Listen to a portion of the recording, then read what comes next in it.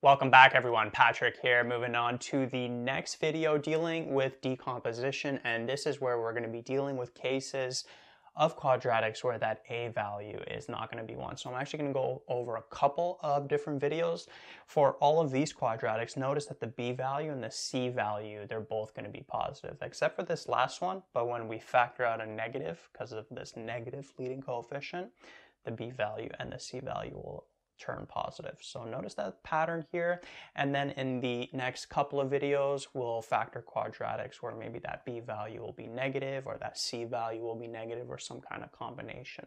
So just a bunch of videos going over further practice with decomposition. So let's start off with part A. So we got 2x squared plus 7x plus 6, like that. So first thing we always check with factoring, can we take out a greatest common factor?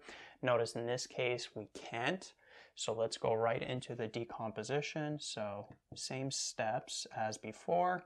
A value is 2, the b value is 7, the c value is 6.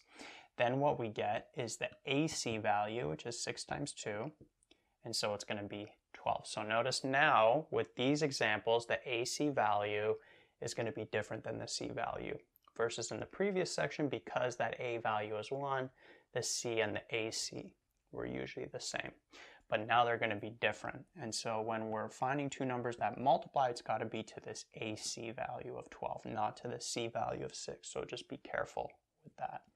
And then we got to find two numbers that add up to the b value of 7.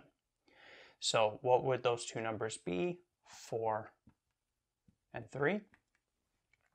Right, 4 times 3 is positive 12, 4 plus 3 is 7. And so what we do is we take these two numbers here and then we decompose that b value. So we got to do the full process here of decomposition, of factoring by grouping. Before, when the a value is 1, at this point we were able to just get those two factors like that as a shortcut. Unfortunately here it's not going to work, and that's why I suggested in the previous section doing the full work every time so you could be prepared for this section where you have to do this work. So from these first two, what can we take out? Notice we could take out a 2x, right? We could take out a 2 from the 2 and 4, and then we could take out an x from both of these, and we'd be left with x plus 2 in brackets. Then from these two we could take out a 3, and we'd be left with x plus 2. Then we could take out this factor, this binomial common factor x plus 2, and we'd be left with 2x plus 3, like that. Right, so same exact process as before. And then for all of these, I'll do a quick check with this one. I won't do it with the rest of them, but for all of them, if you want to check your answer, you could just expand this. So notice 2x times x gives us 2x squared, 3x, 4x, 6, and then notice the like terms there, they would net out to 7x.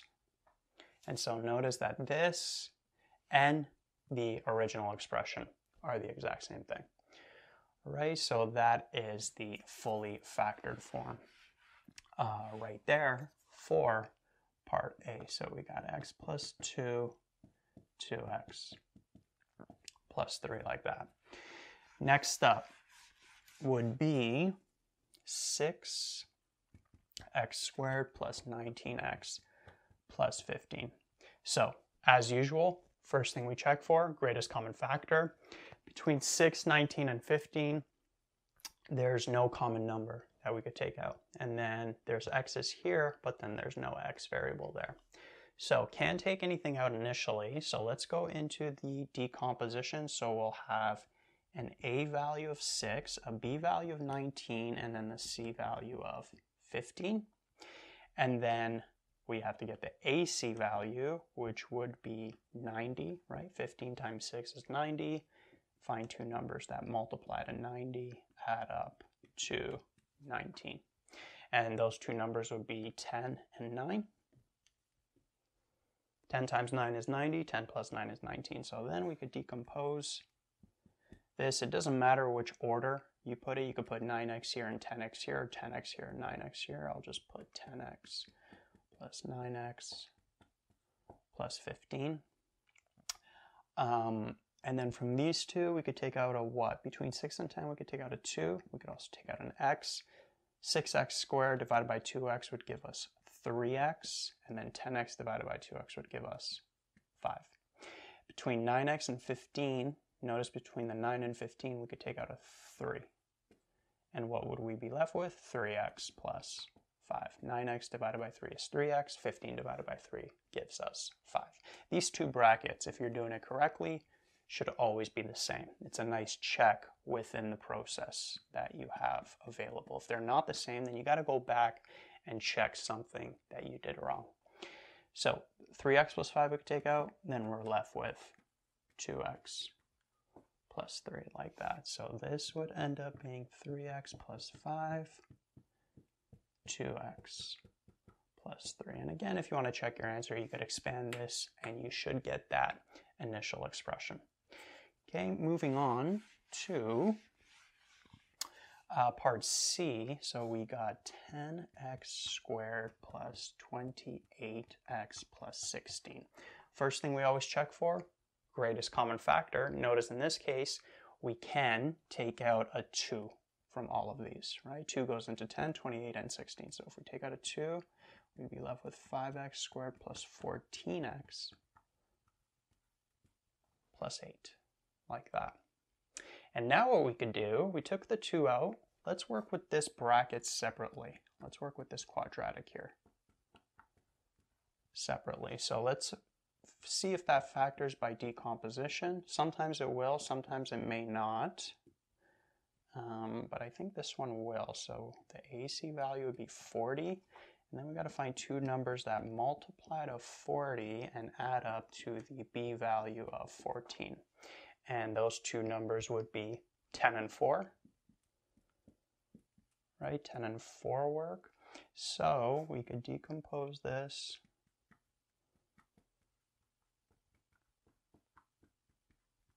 And from these two, we could take out a 5x, and we'd be left with x plus 2. And then from these two, we could take out a 4, and we'd be left with x plus 2. And as expected, that bracket should be the same. And we end up with that right there. But remember, these two factors are this whole bracket, but we still have that 2 because this was the initial expression. So the final answer for part C ends up being 2 bracket x plus 2 times 5x plus 4. So don't forget any greatest common factors that you take out initially. Then moving on to part D. So we would have 4x squared plus 3x plus 4, like that. First thing we check, can we take anything out? In this case, we can't. So A value is 4, the B value is 3, the C value is 4. So what would the AC value be? 4 times 4, which is 16. And find two numbers that multiply to 16 and add up to 3. And in this particular case, there's actually not going to be any two numbers that satisfy both of these conditions here. Right? 4 times 4, but 4 plus 4 is 8, or maybe 8 times 2, 8 plus 2 is 10. It's not 3. Okay, so there's no numbers here, and so this here, part D, it's actually not possible to factor it. So if something's not possible to factor, this is the step at which you'll know. If you can't find two numbers like that, then it's not possible to factor with decomposition. Now part E, last one, so we got negative 15x squared minus 11x minus 2. Now I mentioned this at the beginning of the video. Because the leading coefficient is negative, we're definitely going to take out a negative 1 for sure. Between 15, 11, and 2, no number is a common factor between those. So we can't take out any other number, so we're actually just going to take out a negative 1. So we'd end up with 15x squared plus 11x plus 2. And so notice that this quadratic here follows the same pattern as the other quadratics where that B value and that C value is positive. So from here, A is 15, B is 11, C is 2, AC is 30. Find two numbers that multiply to the AC value of 30 and add up to the B value of 11. That would be what? 6 and 5. Right, 6 times 5 is 30, 6 plus 5 is 11, so we could decompose that. And then from here, from the 15 and 6, we could take out a 3 and also an x, so we'd be left with 5x plus 2, like that. And then from the 5x plus 2, we can't take anything out from here, and if you can't, then all you do is you take out a positive 1, and you just leave it as is. We've done a bunch of examples like that in previous video, where sometimes you can't take anything out in terms of numbers, so you just take out a positive 1, or if this is a minus here, you take out a minus 1, and then the signs change. But in this case, we're just taking out a positive 1 in order for those brackets to be the same, and we're left with 3x plus 1. But going back to our main work, don't forget we took that negative out initially. So we got a negative 5x plus 2, 3x plus 1, like that. Right, so just a couple of scenarios where that b value and that c value is positive, and in the next video we'll do different scenarios.